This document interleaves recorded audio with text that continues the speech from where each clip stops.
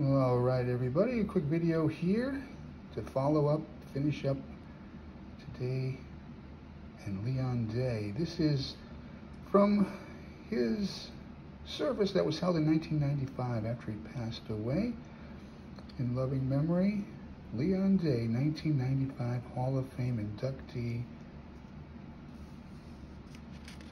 Central Church of Christ in Baltimore, Maryland. So this includes, here's a photo of the 1946 Newark Eagles.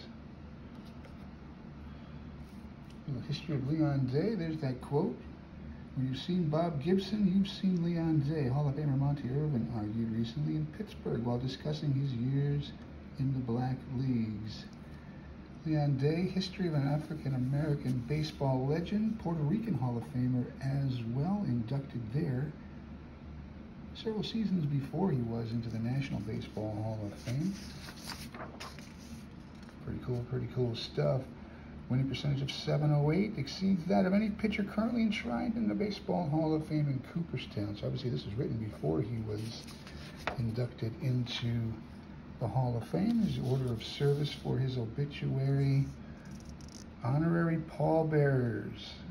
The man who I had this conversation with, Dr. Bob Hieronymus.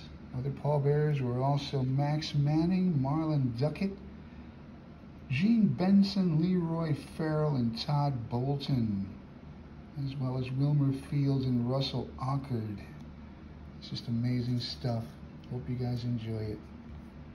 I'm putting some more things out on Negro League history and some of the other artifacts soon as well.